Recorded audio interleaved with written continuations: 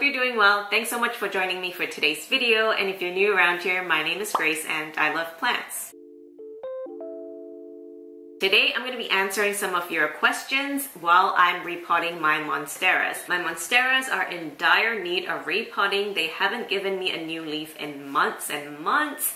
And yeah, I think it's high time I release them and given them a little bit more room to grow.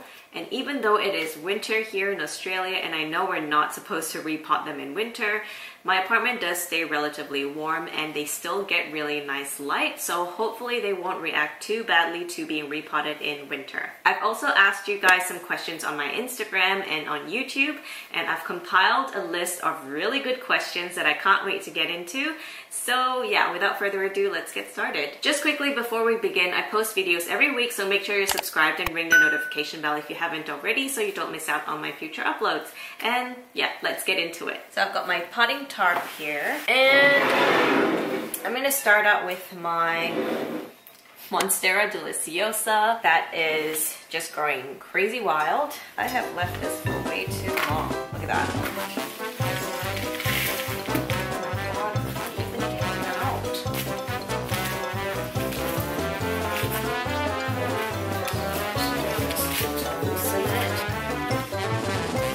So I tried to unpot my Monstera deliciosa without much success. It is really attached to the pot and I accidentally broke off a leaf. Oopsie! I'm gonna try with a different plant and then we will come back to that one. I'm thinking maybe we'll do the Monstera Thai constellation. Okay, hopefully this will be easier than the Monstera deliciosa because I really struggled with that one. Okay, there we go. Much better. So I actually repotted this 6 months ago. It's already looking to be a little bit root bound, so I'm gonna try and upsize it to this pot right here. All right, so first question is from Ashley Daniels, and she asks, what potting mix do you use when you repot? Do you mix up your own? So yes, I do mix up my own, and I've also got a video on my potting mix, which I will link up in the cards above if you're interested in that. I break down in there all the different elements that I use and why I build my own potting mix. Hopefully that sort of information will be helpful to you. It's a really short one, so if you're interested in that, you can have a quick look. Ashley also asks tips for keeping Scindapsus pictus lovely and what fertilizer I use. Okay, so for Scindapsus pictus, I actually struggled with a couple of mine when I first got them. They're not the easiest to grow in my opinion, especially if you're starting from a small plant. To get it lush and bushy, you really need to propagate them, and I find that their growth pattern gets a little bit leggy over time. So I hear you, Ashley. I'm not exactly a pro when it comes to Scindapsus. I think it's a little bit hit and miss depending on the specific variety. For me personally, I feel like the Scindapsus pictus Silver Lady is the one that I've had most success with. I feel like it has to do with the humidity levels, not so much the lighting, because I've experimented with putting my Scindapsus closer to the window and it gets really nice bright light, but it's still got leggy. So I don't think that lighting is that much of an issue. I think it's actually more around humidity if you want it to keep the plant a little bit more compact and lush. So maybe you can try that, increase the humidity and see how you go. Hopefully it, gives you a little bit more success, but definitely let me know how you go with that. Otherwise we can continue to troubleshoot that. And in terms of fertilizer, I alternate between wormweed, as I mentioned before in one of my previous videos. I can't remember what it is, but I'll link it up above in the cards and also put it in the description box below. But alternatively, I do use GT Foliage Focus as well, which I will grab for you in 1 second. So this is what I'm talking about, the Growth Technology Foliage Focus. A couple of other people do use it as well, and I've heard really good success with it. So if you can get this where you are, I would highly recommend. So hopefully that answers your question. Thank you so much for submitting one. All right, so guys, it has a really nice healthy root system, as you can see here. So I'm gonna repot it into the larger pot and get to question number 2. Okay, so next question is from Emma Sunbeam on YouTube, and she asks, What's one genus of plant you think is overrated and would happily bin? This might be a little bit controversial because I know a lot of people enjoy this genus of plants, but it is just not for me. And if you watched my overrated plants video, you might be able to guess. And that is the alocasia. I have tried my hand at a couple varieties of alocasia. I think I had the alocasia stingray. I also had an alocasia amazonica, and I no longer have them. I think the thing for me is that they only ever give me a handful of leaves at any given point in time.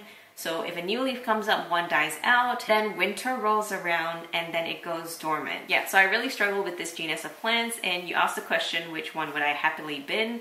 And based on actual experience, I actually binned all of my alocasias and I've avoided them ever since. So that is my answer. That's a really good question, and I am curious to hear your point of view as well. Do you have any genus of plants that you just don't enjoy and would happily bin? Let me know in the comments below. Okay guys, so I've done the Monstera Thai constellation. This is much larger than the pot it was in before, so hopefully it will start to give me new leaves. Let's move on to my second Monstera that I'll be repotting, which is this guy right here, the Albo Borsigiana.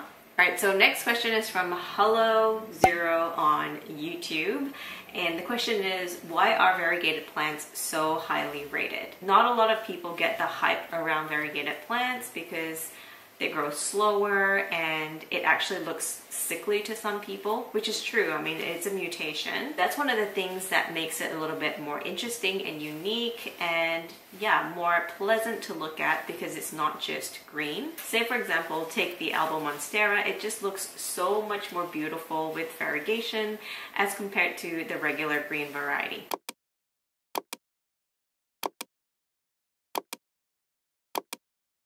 Alright, so I'm going to go through two questions really quickly, and these are from Instagram.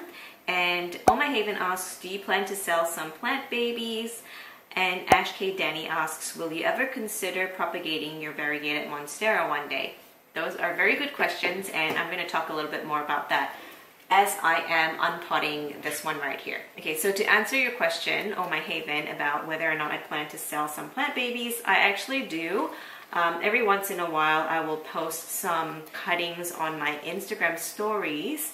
So if there are any particular plants that you'd be interested in, make sure to look out for them on my stories. I do plan to sell some Hoya cuttings and also some of my philodendrons. So yeah, I will share more information about a plant sale later down the track. Most of this will probably be on my Instagram though, so just keep an eye out for that information on that platform. And in terms of propagating my Monstera Albo, I plan to propagate them in springtime when they will bounce back quicker and grow much faster. But I'm really liking the way it looks now, so I'm just thinking about whether or not I really want to chop it up or let it continue to grow a little bit more before I do that. But I may need the money because my fiance and I are planning to get a house, and we're also planning our wedding, and there are a lot of expenses that we need to cover. So a plant sale and propagating my plants will probably happen, to be honest with you. So as you can see here, I could probably propagate it at about here, and all along the internodes. But yeah, let me know what your thoughts are in the comments below. I'm still not too sure. What do you guys think? Quick intermission guys, a reminder to like this video if you liked it. It really helps out my channel, and while you're at it, leave me a comment down below if you have any further questions for me. I'm going to be compiling more of these questions for a future Q&A. I'm just gonna pot them up. Alright, so there we are guys. My Monstera Albo is all repotted up. I've just reused the pot that my Tycon was in, and it fits perfectly. So that's that one done. I'm going to go back to my Monstera Deliciosa and wrangle the roots out of that one. So, 1 second. Back to this big boy. I am actually going to chop off this root. I'm gonna do it. I'm gonna do it. I'm sorry. I'm sorry. Please don't hate me. This is really long and it's getting in the way, so it's gotta go. that makes it much more manageable now. I've got about 6 more questions to go. All of them are also from Instagram. First one is from Me Loves Mints. Am I saying that right? Mel Love Mints? Me Love Mints. But the question is, are you coming up with more plant riddles for us to guess? I love this question. So for those of you who follow me on my Instagram, you'll know that this is something that I started doing a while ago, and you guys seem to really enjoy it on my Instagram. If you guys missed the riddles, I do have a highlight pinned on my Instagram profile as well, and all the riddles are on there. So yeah, feel free to have a play if you like, and you can submit your questions or your answers to me via DM, and I'll let you know if you got it right or not. Thanks so much for your question. I'll be planning something for that, so keep an eye out.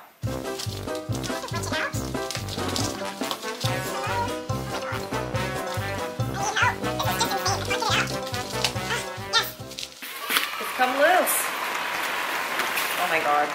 Okay, so next question is from Urban Leafery, and he or she asks, what do I do for work? Short answer to that question, I am a lawyer turned management consultant, and I'm currently working for a tech company. I have had quite an unconventional career path, so I don't know if that will be helpful to some of you, or if you're just curious to know what exactly that looked like.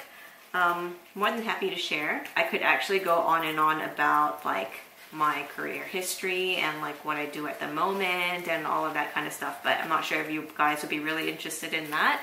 But if you are, you can let me know in the comments below. I can maybe do a dedicated video on that. I hope that answers your question, Urban Leafery. And yeah, thank you so much for that. Let's move on to the next one.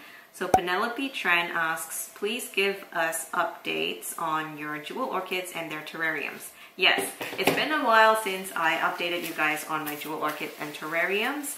I will maybe film an update for you guys. At the moment, they are doing okay, especially the one in the new sort of like mini greenhouse terrarium. I haven't really been posting much on that because the moss that I put in that is not doing well at all.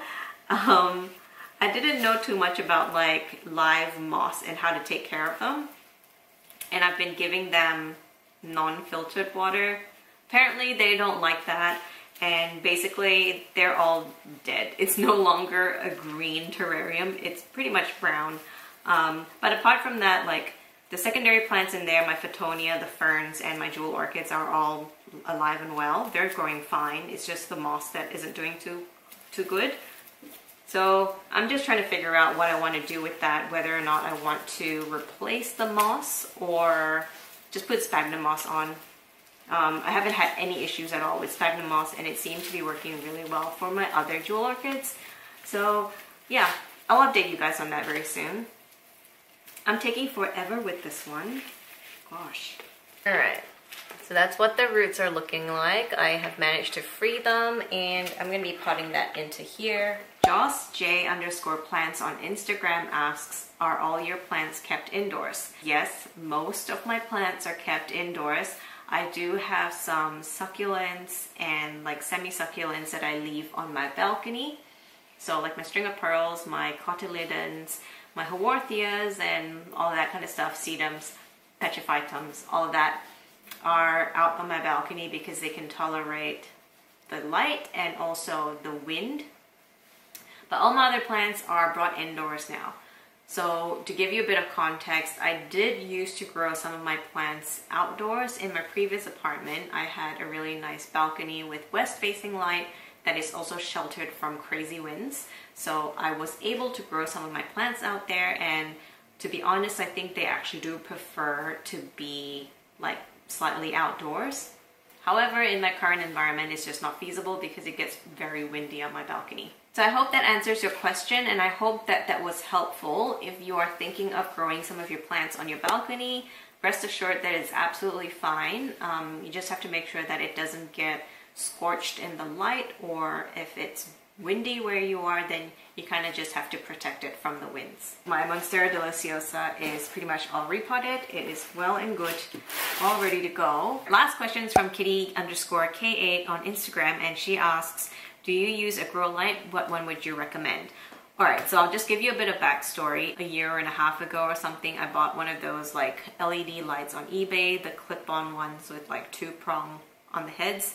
I used that for a little while and it did do the trick, but honestly I don't think that there was much growth from that grow light.